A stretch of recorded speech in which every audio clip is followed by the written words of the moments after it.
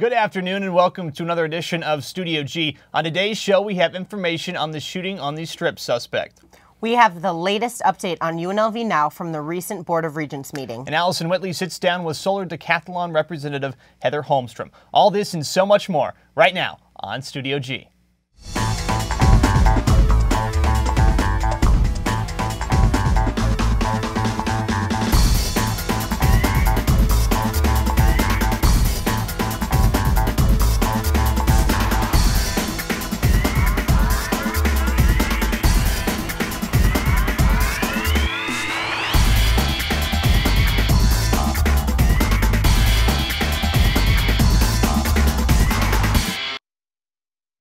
Hello and welcome to Studio G. I'm Austin Enney. And I'm Heather Fairberger. And now for an update on the deadly shooting and crash that took the lives of 3 and injured several others February 21st at Las Vegas Boulevard and Flamingo Road. Self-described pimp Amar Harris surrendered to a team of police at a North Hollywood apartment Thursday, according to authorities. Just one less thing Las Vegas drivers have to worry about. You've heard of the famous movie Snakes on a Plane, but a new dance craze has authorities questioning the safety of shakes on a plane. The Harlem Shake is the latest viral video dance giving Gangnam Style a run for its money. They usually start with one person dancing alone and then others joining in. Now the FAA is looking into this video. It depicts this dance on a Frontier Airlines flight in midair organized by a group of students from Colorado College's Ultimate Frisbee team. The FAA wants to know if the plane was on its final approach and if passengers should have been buckled up. A Frontier Airlines spokeswoman says all safety measures were followed and the seatbelt sign was off. Worst case scenario is we hit a little clear air turbulence and bodies start flying all over the place. Plenty of other Harlem Shakers on planes. This group of cheerleaders from Toronto was headed to a competition and says it didn't shake during a layover. However, former airline pilot Jim Tillman says an airline is not a place for fun and games. Is it fun? Maybe. Is it cute? Maybe. Is it good judgment? No. In the Colorado case, Tillman says he hopes the FAA gives Frontier Airlines a strong warning, but that the crew should have never let the dance go on. Last Monday, reporter Stephen Marsh told you about the Barrick Museum and their new exhibit called New Again. Well, this week, Stephen gives us a more in-depth look at some of the exhibits and artworks that make up this wonderful exhibit with the help of the folks from the Barrick Museum. Stephen? All right, I'm Stephen Marsh. I'm standing here with Alicia and Deanne from the Barrick Museum. We're going to talk a little bit about some of the exhibits here from this New Again exhibit that they have going on. So here we have our first one. And what is this one called? This is by Tom Burke. It's called Sex Machine. It's an enamel on aluminum. It's an excellent example of why you should see something in person. You're looking at a video, not the actual painting, so you can't tell that this piece is flatter than flat. It's painted on aluminum, and he's so skilled at airbrushing and painting and stenciling that he's created this incredible illusion. It looks warped. It looks amazingly warped when you see it. Even when I just step away from it in the gallery, it's hard to believe that it is as flat as it is. But when you look at it from the side, you know, it's barely a millimetre thick, and it's as flat as the wall. It's amazing. All right, we're here with our next exhibit, and what do we have here? This is a painting by Souche called Tiger. This is a favorite piece of preschoolers that come by the museum. I ask them to talk about the piece first. In terms of description, I say, tell me what you see. And probably because they're very short, they point out this little mouse here. And I ask them what's going on with the mouse. For example, what do you see? It looks like he's looking up at the tiger. Yeah, he has a heart for an eye. He's looking up at the tiger. They might assign some type of emotion like love. But then if you look at the expression on the tiger's face, the tiger doesn't look very happy, so the kids might talk about how angry he is. He's scratching, he's growling. Looks like his tongue some is blood hanging there. out. Yeah, and it's bloody, right? So then I asked them, so why does the tiger not like the mouse? And they go on about that. The most interesting comment was that maybe the mouse isn't in love with the tiger, but the mouse really wants the banana, which up here is an Andy Warhol reference. Yeah. And the tiger does not want the mouse to have that banana, so that's why he's angry. All right, the next exhibit here is called Untitled Echo, and we've got Tommy and Deanna to tell us quickly about that one. So what's the significance of this? I saw one chair, and this particular artist exposed and expounded on one idea of one chair. So that's the mentality I got from the artist, how he expanded. As you'll notice, the chairs are small to a little bit larger. And so I was thinking that the artist had in mind that we're taking advantage of certain things that we use on a daily basis, sitting down, and this one design. When I look at the title and I look at the physical shape of it, I think of the sound of an echo. It starts off at a point, it's a noise, and noises they get larger, they get louder, and then they start to fade, and that is the shape of this against the wall. It's sort of pear-shaped and then comes in a bit. Thanks to everyone here at the Barrick Museum for taking me around to the different exhibits to kind of show some of the nuances of the latest in art. For Studio G, I'm Stephen Marsh. Thanks, Stephen. The Barrick Museum is open from 9 a.m. to 5 p.m. Monday through Friday with extended hours on Thursday till 8 p.m. and on Saturdays they're open from 12 to 5. On Friday, the Board of Regents meeting included some updates on the UNLV Now project. The Board of Regents discussed the upcoming UNLV Now project that will bring changes to the university. Not only would the stadium benefit the university and revenue, but the local hotel and resort industry as well. With a current 20,000-seat arena project made by MGM in the works also, the UNLV 60,000-seat event center and stadium would be considered as complementary to MGM's project rather than their competition. First thing is to make sure that we understand exactly what the project needs to be, and that's really what we're doing with the stakeholders right now, is to have good active dialogue to make sure that the project not only meets the needs of the university, but really truly meets the needs of the industry, because this is as much for the resort industry as it is for the university, and that's really one of the powerful parts of the project, is that it serves two very different but complementary needs. The UNLV Now project is taking a lot of time and planning through stakeholders as well as the Board of Regents. With the successful construction of the stadium, it is expected that tourism in Southern Nevada will increase. The potential projects that can result from the new stadium on UNLV's campus and bring tourism include UFC fights, more college basketball tournaments, college football bowl games, NFL exhibition games, and more. It takes a long time to go through a process to make sure that stakeholders are properly engaged and that you do the project right. So I'm very committed to making sure that we go through a process that allows us to know before we start to build it that we've got the right thing. The stadium will hopefully break ground within the next few years and be completed by 2017 if all goes according to plan. When we come back, Eddie Vargas has the latest in sports news. And Alexis Murs will have the weather, so stay right here on Studio G. Welcome to the Art Department at UNLV, where students can express their creative side. You can also check out the current exhibits at the Grant Hall Gallery, Jesse Metcalf Gallery, and Donna Beam Gallery of Fine Art, featuring recent artwork displays by students, staff, and local artists. Whether your forte is taking photos, painting a picture, or carving a sculpture, make sure to check out the UNLV Art Department located in the Alta Ham Fine Arts Building. It's convenience. It saves me a lot of money because I'm on a meal plan basically, and it saves me time because I don't have to walk across the street. It saves me gas because I don't have to drive anywhere to eat, and especially being a lazy college student, I can just walk right over here when I'm hungry and not have to wait that much longer to get food.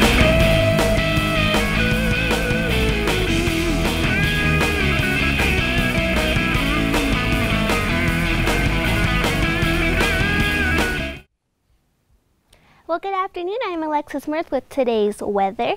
We are at a very beautiful 68 degrees right now, very sunny across the valley. Low winds at 6 miles an hour, but a lot better than what we've been seeing. Take a look at our high. We are actually currently at our high. Our low about 53, and we are just above our average. Our current weather around Nevada. If you go to Tonopah, 52, you can see that we're sunny all around the valley. A little cloudy in Fallon, but not too bad. And our current weather across the nation, of course, nice and sunny in Miami, a little snowy in Fargo, 27, kind of chilly, glad I'm not there, 31 in Augusta. And our national weather, in the Midwest, we've got snowstorm Saturn moving across, and it's going to be moving down into the southeast of the Mississippi River. Not too bad over there. Most of the region won't be seeing too much of that rainfall. And tomorrow's forecast, 68 in Mammoth, 59 in Tonopah, and then we're going to be a little more warm at 71 here in Vegas. If you take a look at the extended outlook, we're going to be in the lower 70s and mid 60s throughout the week. So it's going to be a nice warm week and a little cloudy on Thursday and Friday. Well, that's all the weather I have for you today. This has been Alexis. Now over to sports with Eddie. Hello, I'm Eddie Vargas and welcome to your latest sports news on Studio G. The Ravens are set to make history today while the Rebels put a beat down on Nevada's Wolfpack. But first, let's start off with some of this weekend's NBA action. The Miami Heat did it again, winning their 14th consecutive game in a row and tying their franchise record after beating the New York Knicks 99-93. LeBron James had 29 points, 11 rebounds, and 7 assists and got a nice block in the fourth quarter after Tyson Chandler attempted to take it to the hole. Carmelo Anthony scored 32 points for the Knicks, and his team led most of the game, but the Heat controlled the final minutes and won the game, showing that they are still the team to beat in the East. Let's go to the Western Conference, where the Lakers are still fighting for a playoff spot on the West. They took on the Atlanta Hawks at home and barely came out with a win, 99-98. With this win, the Lakers reached the 500 mark for the first time in more than 2 months. Kobe Bryant scored 34 points, but 11 of those were scored in the fourth quarter, and Kobe led his team to a victory. But it was Steve Blake who had the most important play of the game after stealing Josh Smith's final pass in the final seconds of the game, and that play locked up the win for the Lakers. Let's go to the NFL, where the Super Bowl champs, the Baltimore Ravens, and Joe Flacco have agreed to a 6-year, $120.6 million contract. This will make Joe Flacco the highest paid player in NFL history. How about them Rebels spanking their in-state rivals Nevada Wolfpack 80-63 at their house? Mike Moser led the team with 20 points, which were all scored in the first half. The Rebels shot 48% from the floor, and every starting player posted in double digits. The Wolfpack got no closer than 11 points in the second half of this game, and the largest lead for UNLV was 25. Keep it up, Rebels, and let's get another win tomorrow when we face Boise State here at the Thomas & Mack. That's all for today in your sports world. Make sure you tune in tomorrow where Justin Fuller will have the latest. Now back to the anchors, Heather and Austin. Thank you, Eddie. Well, if you're thinking about adding a new member to your family, all you have to do is take a trip down to your local PetSmart. Have a look. Around the Las Vegas community, many local animal shelters are trying to find owners for loving and caring cats and dogs. Homeward Bound is just one example of many here in the Valley that has partnered with retail giant PetSmart to help create forever families. President of Homeward Bound, Carol Fox, explains. Homeward Bound is a nonprofit, a charity, tax exempt. We do cat adoptions, that's our focus. We're a no-kill group. We've been in business since since July 2007. Since that time, we've adopted out over 300 or about 3,000, cats into permanent homes. We've been adopting recently about 40 to 50 cats a month. All of our cats are spayed and neutered. They're all tested for feline leukemia and feline AIDS. They're all current on their vaccinations. And we give people who adopt from us a coupon to have the kitty examined again by our wonderful veterinarian, which is Flamingo Pet Clinic on East Flamingo. If there's anything that the kitty needs at that free visit, we pay for it. We want to make sure that the kitty gets a healthy start in its new home. But sometimes it's not only a new start for the animals, it's a new start for owners as well.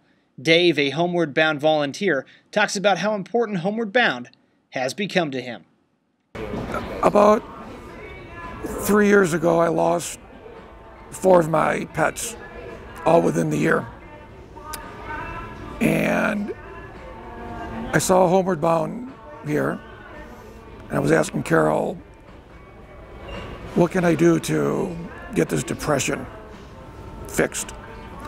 And she said, go sit in the cages and play with the cats. And I did. And it went right away. Amazing, it went right away. And I've been here 3 years now. Another example of a local shelter helping dogs find permanent families is Sophie's Chihuahua Rescue. President and founder Jean Wickerham tells us more.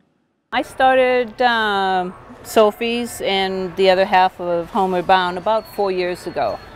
And I had a little girl that had a grand mal seizure and didn't make it. And so I decided to try and help as many little ones that I could. Between Carol and I, we have placed at least over 1,000 in the 4 years. And as you see, I have a lot of 3-month-olds and 5-month-old puppies. Keeping up with the puppies can be quite a hassle, but PetSmart operations manager David Grissar explains the importance of helping and promoting the adoption groups. All the PetSmart stores offer different adoption groups, from either all cats or all dogs or a little bit of both. Homeward Bound just happened to be really a great group that decided they wanted to get involved with PetSmart Charities, and decided they wanted to find homes for cats and for kittens. So really the mix between the two just works perfectly. All of our stores across the country, there's about 1,250 PetSmart stores. All of them have a adoption group. Some of them have multiple groups, which we have as well at this store. So everybody's trying to find homes for pets. You can adopt animals every weekend at the Eastern and Russell PetSmart between the hours of 11 and 4. This past Saturday, the City of Henderson held its 10th annual Bark in the Park. The event has grown from its beginnings at Silver Springs Park and has moved around the Henderson area for several years. This year, the event called the new Cornerstone Park home. The new park at Wigwam Road and Stephanie Street is still under construction, but that didn't stop attendees from bringing their four-legged companions. Several animal-related vendors were on hand, including animal hospitals, shelters, adoptions, groomers, and more. Dogs with Henderson Atomic Dogs flyball team demonstrated their skills and speed. The biggest demonstration was from the Henderson Police Canine Unit. Hundreds turned out for this year's event. More than 500 dogs have found a home over the last 10 years of Bark in the Park. And Heather, obviously two great causes for dogs, adoptions, and Bark in the Park. Can't go wrong with that. I have to go get one of those Chihuahuas. They're so cute. So cute. When we come back from the break, Allison Whitley will sit down with our special guest for today's show, Heather Holstrom. And we come back to an amazing tale that could lead aid researchers to a cure. So stay tuned.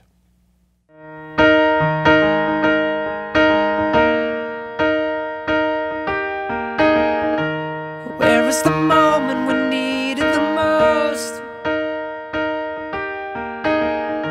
You kick up the leaves and the magic is lost. Tell me your blue skies fade to gray. Tell me your passion's gone away, and I don't need no carrying on. You stand in the line just to hit a new low. You're faking a smile with the coffee to go. And tell me your life's been way offline. You fall into pieces every time, and I don't need no carrying on, 'cause you had a bad day.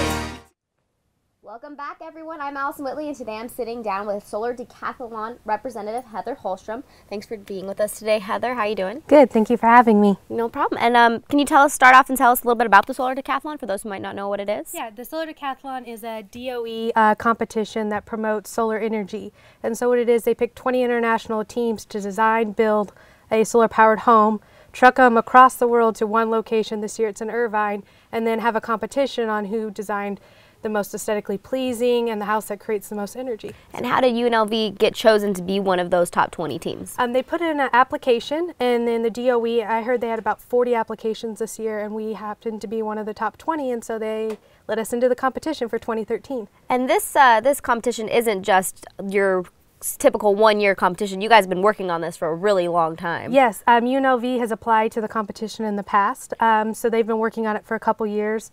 It takes several months to write the proposal to get in 2011, and then we've actually been working on the design for the house since the fall of 2011. So we've been in it for a long time now. And the big part about the Solar Decathlon is that it gets energy from the sun. The house is completely solar powered.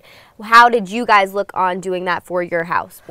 Our approach was to design a house that was appropriate for the local climate for Vegas. We're UNLV, we wanted to represent not only the valley but also our unique desert climate. So we took an approach that would have a house that would generate the most energy possible, so that we would actually intend to create more energy so we could send it back to the grid, as well as showcasing design strategies that you can use in the valley that would make your house more efficient. And you said you use it so it's competent to the valley, so the Mojave area. What specific things did you do to make your house applicable for this?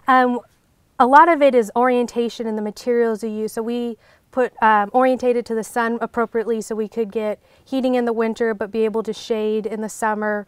We created outdoor climates that would take advantage of evaporative cooling, so it would make the outdoor areas a little more livable in the summer. And then also the mechanical and the passive systems that we've used all work together so that you don't have to use as much energy, and so it's taking our unique climate and using that to your advantage as a homeowner. Solar power is something that's becoming a lot more prevalent as we're getting, as now. Why should people start looking into solar power options as of like this house? Why is that? I think solar power is a unique way to make you not have to rely so much on what we would call fossil fuels. I mean, NV Energy in Southern Nevada uses natural gas and coal, and so it's an affordable option if you use it in the long term and plan it out. And I think it's just a way that you can be a little more responsible. And what do you say to those people that say it's a lot more expensive? I mean, it is a lot of money to put in up front, but does it save you in the long run? It does save you in the long run, and if you think of it ahead of time, like right when you're purchasing your house and you maybe roll it into your mortgage payment or the loan you're getting to build your own personal home, it gets rolled in, and so it isn't so much of a sticker shock up front. And for your guys' house, what is going to happen to it after you guys do your competition, after you cart it off to wherever it is? Yeah, so after Irvine, we're bringing it back to the Las Vegas Valley, and we're working with a local institution, so it'll be open to the public as an educational piece. Everything's set up for that. We're just waiting for that institution to kind of make the announcement, but it'll come back to the Las Vegas residents. And how long until this competition do you guys we will be trucking the house down and assembling it September 23rd. It'll be open to the public as an exhibit the first 2 weekends in October at Great Park in Irvine, California. So hopefully we'll see some residents. It's a lot closer this year. It's a lot closer. And how long does this competition typically last? I mean, how many? You have 20 houses, so are there different areas that people look into, or is it how long? The competition lasts 30 days, so it's usually about a week and a half of assembly, and then you have 2 weeks where you run your competitions and you have the public exhibits, and then you have disassembly. So there'll be 20 teams from everywhere, from the East Coast to the Czech Republic and Canada, all in this one kind of artificial neighborhood, competing against each other and showcasing our solar-powered houses to the country. And what is special about UNLV's house? I mean, what makes your guys' different and thinks you guys stand a chance in this competition? I think one thing that we've done, in the history of the competition, there's only been one desert house, and it did not do well. And I think we have an opportunity to kind of change some mindsets, not only for the local, but for how other people around the world view desert homes and how you can be appropriate to this climate. And so I think we've come up with a strategy that is appropriate for the Mojave Desert, but also aesthetically pleasing and energy efficient. And what kind of things did you do to make it aesthetically pleasing? We've worked really hard on the living spaces and making everything, your kitchen stuff is where you want your kitchen stuff to be, and making the living room an entertainment space. We've worked really hard on blending the indoor and outdoor spaces, so your backyard comes, rather than kind of a place you go out separately, it's more integrated into your daily life. Well, thank you. I really appreciate you being here today, and congratulations. And I hope you guys do well in your competition. Thank you. We are going, for more information on how to get involved in the Solar Decathlon, go to solardecathlon.unlv.edu. We're going to take a short break, and when we come back, we will look at an inspiring story of the one child that overcame HIV. So don't go anywhere. We'll be right back. I'd like to thank the members of the UNLV community that have started something. I became a big sister to make an impact in a child's life. I became a big brother to get involved in my community. 4 hours a month, you can make a big difference in the life of a child. I became a big sister because I wanted to start something. Contact Big Brothers Big Sisters of Southern Nevada and start something today.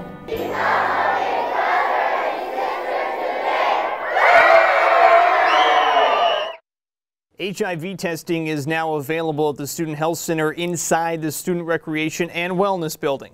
Testing is free to all students that have paid their health fee and is available on a walk-in basis only. No needles are used and the results are ready the same day.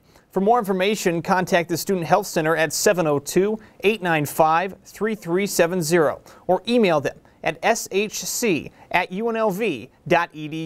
You must have a Rebel card to get tested, and results are confidential. Welcome back from the break. Well, a baby born in Mississippi to an HIV-positive mother was on antiretroviral drugs for 15 months. And after that 15 months, the mom stopped giving them and stopped doctor visits. She was off the drugs for 8 to 10 months total, and by her second birthday, there were no signs of HIV. Dr. Deborah Prasad tells us more about this remarkable case. What was different about this case is that the child was slightly premature, so was in the hospital the first few weeks of life. And so 2 tests were done actually within the first 48 hours of life. And with that, the test results came back by 6 days of life. There was already 2 independent tests confirming infection in this child. So that promoted continuation of the antiretroviral treatment regimen from, say, 31 hours of life to 18 months of life. Inspiring story, one that will hopefully benefit future AIDS research. Speaking of inspirational, what can be better than getting in shape and giving back to the community at the same time? Reporter Maria Landeros has more. Alabama Sports Hall of Fame runner Stephen Bolt created the Bolt Series. It is a running event organization sweeping the nation. It promotes a healthy lifestyle and at the same time raises money for many charities. Jerry Tarkanian, or Tark the Shark, is no stranger to UNLV. The former basketball coach also teamed up with the Bolt Series and helped bring this event to Las Vegas. Families and friends participated in the Tarkanian Shark Attack 5K right here on campus. No one starts out one day and starts running 5Ks or marathons. It takes time. I would just recommend everyone get off the couch and really just get out there and take control of your health. Well, I've been running for about 6 years. Hopefully everybody can find some way to stay active and keep healthy with whatever you enjoy. 5Ks or road races are a great way to do it, but if you don't like that, well, there's a million other things that people can do. Not only does the Bolt Series encourage fitness, but it also raises money for charities. This time, the event helped out Team Focus. Team Focus is a mentoring program for boys ages 10 through 18 who don't have a father figure. We just fill the gap of the missing father in their lives, and we mentor them, teach them leadership skills to be leaders instead of followers. Jerry Tarkanian said he'll put his name behind this, and we've had a lot of fun with it. Whether it's getting in shape or giving back to your community or just coming out to have a good time, the Bolt Series certainly does a lot more than promote a healthy lifestyle. For Studio G, I'm Maria Landeros. The next Bolt Series 5K is on May 11th right here on campus. For more information, visit theboltseries.com. In honor of Dr. Seuss's birthday on March 2nd, all elementary schools throughout Clark County have participated in Nevada Reading Week last week. From Monday, February 25th through Friday, February 28th, elementary schools across Nevada have done their best to get their students reading. Teachers, librarians, counselors, and principals have made reading last week their #1 priority. In order to do this, students have participated in a variety of different activities, from dress-up days, literacy nights, and decorating their lunchrooms. First grade teacher Isabel Albel explains some of the events the students at Laura Deering Elementary School have participated in. This week is Reading Week. It's a national celebration. We do it because we celebrate Dr. Seuss anniversary. We have guest readers and we read books to the kids. We have drop and read, so whatever you're doing, you drop it and just start reading right away. And we do that for 10 or 15 minutes. Using Dr. Seuss as an inspiration to get students reading, the Nevada Department of Education decided that the name for the Reading Week would be Read It, Dream It, Do It. Weeks like these are especially important for students in lower economic schools, such as Laura Deering Elementary School. Hopefully, reading weeks in schools will get kids interested in reading at a young age and will help them stay interested in reading as they go through middle school and high school. And that will do it for today's show. I'm Heather Fairberger. And I'm Austin Endy. Be sure to catch us every weekday here at noon. Thanks for watching. Goodbye.